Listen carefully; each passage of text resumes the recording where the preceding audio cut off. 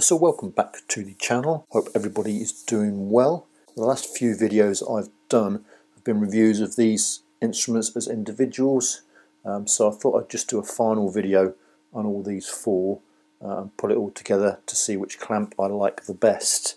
Now, the review of these clamps was based around the cost differentials between them really. This one here, the Flir CM46, is the most expensive in the range. In the UK it comes in at around £240. You can buy the Uni-T UT216C here for 50% of that one. You can buy this Kaiweets HT208D for around about 50% of that one. And this Infurider AF-570C can be picked up in the UK for around about 50% of that one. So considerably more cheaper to buy this than it is to buy a Flir CM46. With regard to what you get with each of the clamps, each one has a case. You see them at the back here. They all come with a set of probes and a thermocouple as well. In terms of quality, undoubtedly the best probes belong to the Flir CM46 here. Silicon insulated, and they are gold plated on the tips there as well, with full GS38 caps to protect the tips. Next probably would be the leads from the Kaiweets. Again, these are silicon. They do actually feel a little bit heavier duty than the leads from Flir, but they are not gold plated. They're just standard leads really. And then definitely leads from the UT216C, because they primarily have GS38 caps on them as well. But they are PVC insulated, those ones. On the Infurider, there's no GS38 caps with these. They are PVC. Not the nicest of leads at all, but ironically it probably has the most robust thermocouple with it. Steel tipped temperature probe there really, with a coiled flexi lead as well. All the others are standard thermocouples pretty much. These are the cheapo variety. I guess the Flir one might be perhaps the best with the dual plug on the end. They are all K-type thermocouples, so they are all interchangeable with one another. Case wise, I guess it depends on exactly what you like. The only case that's slightly hardened is this one from Kaiweets, branded up, got a little loop there to hold it by if need be. So that's probably the best quality case in there. Second would go to the Flir. I would imagine it's canvas, but it's a little bit padded to some extent. What have we got here? You've probably, although this is unbranded and looks pretty cheap and nasty, this one here for the Infurider probably got a bit better padding than the one from Uni-T there. So yeah, definitely Kaiweets for the case and Flir for the accessories. So with regard to the meters themselves, I guess you would also say, physically looking at these and handling them, the best quality seems to be coming from Flir. The function switch, the detents. It's quite soft, but it's very positive. You've got the colorizing of the functions around the rotary switch that match the jacks there, and this does have the most functionality to it as well. Fairly good, strong spring clamp on it. That's the Flir there. Second is very, very hard. It's kind of between probably the Kaiweets here and the Uni-T UT216C. There's not an awful lot between them with regard to build quality. Clamp is perhaps a bit stronger on the Uni-T. Again, the switch is quite positive and good to utilise. It's a bit more effort to use the function switch on the Kaiweets here, but of course you do have this display from Kaiweets here, whereas all the others are LCD display. Depends which one you prefer, but in terms of physical construction and strength, they're pretty much the same. The only thing that you do get is to get probe holders on the back of this, because this does have a live function that you can put the probe in there and use that for probing around. If you like, none of the other instruments have that. And Infurider, definitely the least quality clamp. It's a very, very strong clamp on this. It needs a lot more effort to utilise the clamp than you do on the other instruments. The function switch is not the nicest. The detents are not too nice on that. There's no the embossed arrow is the same colour as the switch, so it's not immediately obvious where it is. But I guess you get what you pay for, don't you, really? Given the price of this in comparison, it's going to come in somewhere. And obviously this one here has 3 input jacks. You have a separate jack for the temperature negative, whereas all 3 of these units, they all have temperature functionality on them, but they all do it through the 2 jacks. Jacks on the bottom on these 2, whereas on the Flir and the Infurider, they're on the front face. I'll stick this table up. This is the number of functions that you've got across the instruments. You can see that the Flir here has the most functions at 21 functions.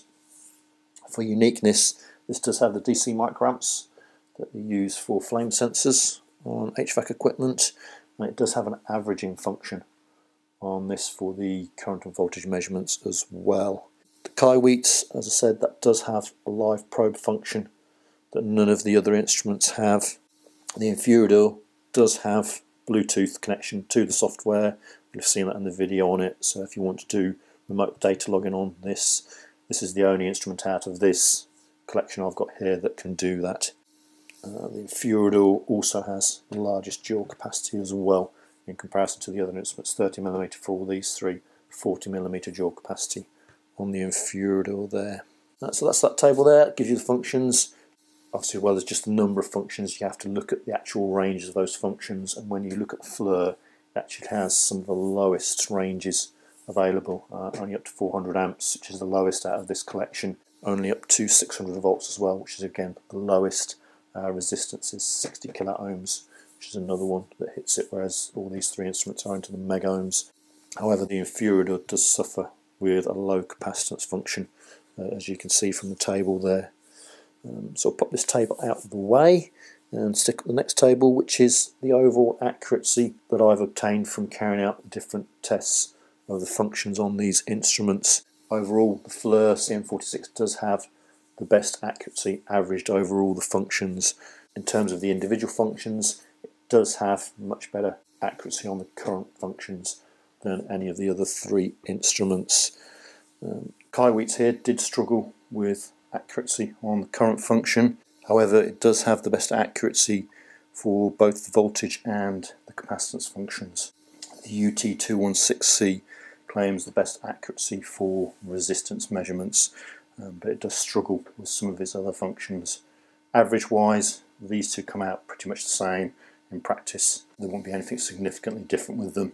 The cheapest meter here, the Infurider, does come out with overall the worst accuracy. So what I'm going to do now is just a bit of a clear up, and I'm going to actually open up all of these instruments to look at the input protection and the general build inside. All 3 of these instruments are claiming Cat 3 rated protection on the inputs. For the Flir, you have independent certification from 2 or 3 labs. For the Uni-T, you have independent certification just for the one Intertech lab.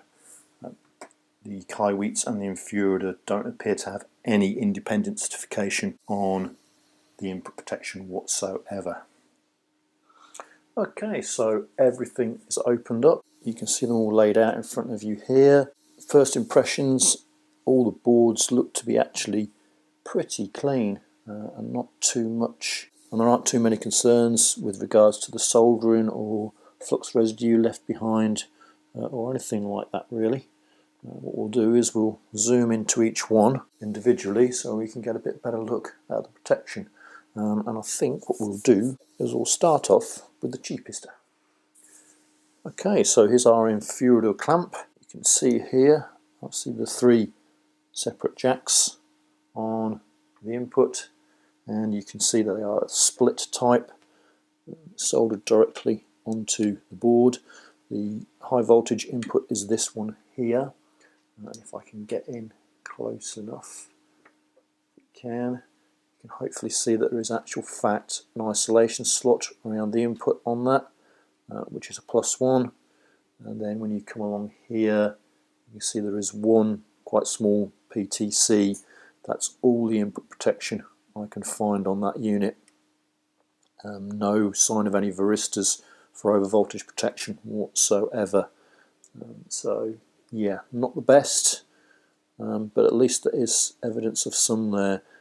Voltage dropper resistor looks to be probably a number of resistors rather than one large individual one. The main IC there is cobbed, so you can't tell what that is, and we've got some trimmer pots here, so it looks like you could actually do some form of calibration. 1, 2, 3 there. There's a further one just up here as well. Okay, so that's the Infurider unit. Not brilliant input protection, but could have been quite a bit worse, I would imagine.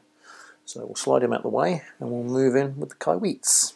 So this is the Kaiweets unit. Again, pretty good clean board in there. The jacks are actually soldered, coming at the end, so they're soldered onto the board directly there. If you look at them, they're split type as well. Not sure how well you will see that, because it doesn't want to focus, does it? With regards to input protection, bring it a bit closer. There are 2 PTCs here. There doesn't look to be any form of isolation slots around any of the inputs. There is no sign of any varistors, and the dropper resistors probably, there might be one big one there off of the input, and then these 2 smaller ones.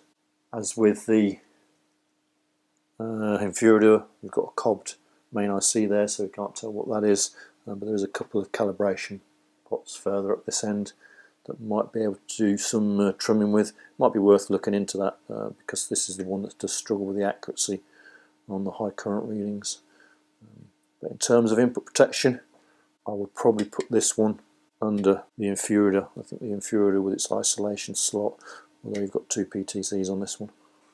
So yeah, that's the Kaiweets for you. In my opinion, it's not much better than the Infurider really. So we'll slide him out of the way and move into our Uni-T. So our Uni-T, it's the second most expensive instrument that we've got for this review, and you can immediately see similar sort of design to the Kaiweets unit with the jacks coming out the base there. These ones, they are soldered on tags.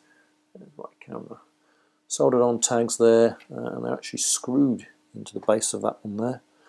Again, pretty clean board. Not much evidence of flux or solders, there's a little bit around the input jacks, but over the rest of the board it's fine.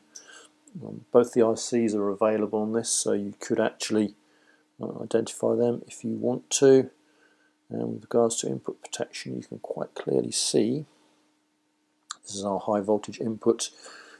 We've got 3 varistors in this section up here, and then up here looks like we've got a little PTC just in that part there.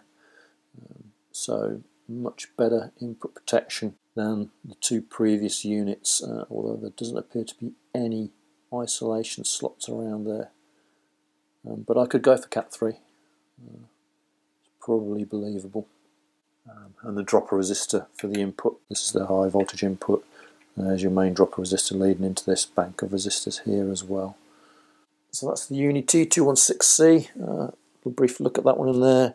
Yeah, it does look to be a more accomplished unit than the other 2, as you would expect with having the higher price. So that's him out of the way. Now we move finally onto our Flir CM46. Now for this one, I've actually had to remove a 3rd screw and move this board here to get to the input protection, because the input is on a completely different board to the rest of it, which we're actually getting on towards Cat 4 protection there. And if I get them in the center so you can actually see, you can see I've got 3 varistors in there, and a couple of PTCs that all add up to the protection. And there's some other dropper resistors there from the high voltage input. And as I say, on a separate board. Not only that, with the board flipped over, hopefully you can quite clearly see the isolation slot arrangement, multiple isolation slots around this little separate board. So you can't argue with that. That's much better input protection than any of the other three units appear to be offering. You've got a little bit of plastic shielding in this one as well. Again, your ICs, there's no cobbing on any of your ICs, so you can identify them should you want to. Input jacks are soldered direct onto that board. And then as we move along, it also looks like we've also got open case calibration here on this unit as well, which is quite surprising. It was only the UT216C didn't appear to have any calibration pots, so that one may be done electronically, but all the others appear to have the potential for some calibration. So yeah, that's the insides of the Flir CM46. I think top marks to that one. I think that one wins it quite easily, really. Okay, I shall reassemble these units and bring the video to a close. Okay, so we're all back together. To summarise up over the whole series of videos that have been over these instruments, I do use the Uni-T UT216C as part of my battery testing bag. It sits in that. Looking at the test results, I would probably be better off putting the Flir CM46 inside. That gives better accuracy on DC than that one does. However, it's a fairly respectable meter. Input protection appears to be there, certainly much better than these two units. So if I didn't have the Flir available to me, I would be happy to continue using that one. Really, I don't see too much of an issue with it. So for me, either of these two units are workable, but you quite clearly see what you're paying for. I know this is double the price of that instrument, but when you look at the input protection that you've got on there, the build that you've got on there, the functionality and the accuracy, you can see why you're paying so much more money for that rather than the Uni-T. Certainly the Flir name will probably add to it, but I don't think it is just that. I think it is justifiably a more expensive unit than any of these other three units. So he's first, followed by the Uni-T UT216C. I think it's fairly respectable. Kaiweets, a bit of a shame. I do like the display on that unit. It's a fairly reasonably robust build. The input protection there just doesn't appear to be there very well for me. I think that could be improved a lot more. It also suffered with the accuracy when measuring high currents. So if you solve those two, I think Kaiweets have got a very good challenger, certainly to the Uni-T UT216C, perhaps not so much for the Flir. But overall, it is fairly good functionality, just needs a bit more work to it to bring it up to a higher standard of implementation. Lastly, the Infurider, you can tell why it's the cheapest unit there, certainly input protection wise. It's down again at the bottom end with the Kaiweets there. Certainly room for improvement with that. The diode test function on this was absolutely diabolical, not very good at all really. And obviously we struggled hugely with battery life on this, and the effect of a reduced battery voltage having on the accuracy of the instrument, that was quite surprising. You don't get that with any of these other units. They will produce their battery alarm up to say you need to change the batteries before you start getting bad readings, whereas this was the other way around. You had no way of knowing that you'd had a reduced battery voltage that was affecting the readings. I kind of only work that out because I test these in the manner that I do, injecting specific currents, expecting to get a specific value out. If you're out in the field, not 100% sure of what current reading you were going to get, then you could be misled by this Infurider quite easily. Okay, so that's it for this video. I'll quite happily stick with the Uni-T and the Flir, although it's been a very interesting set of comparisons for me to do. I hope you've enjoyed it as well and found it useful. Thanks very much for watching, and I'll see you again in the next video.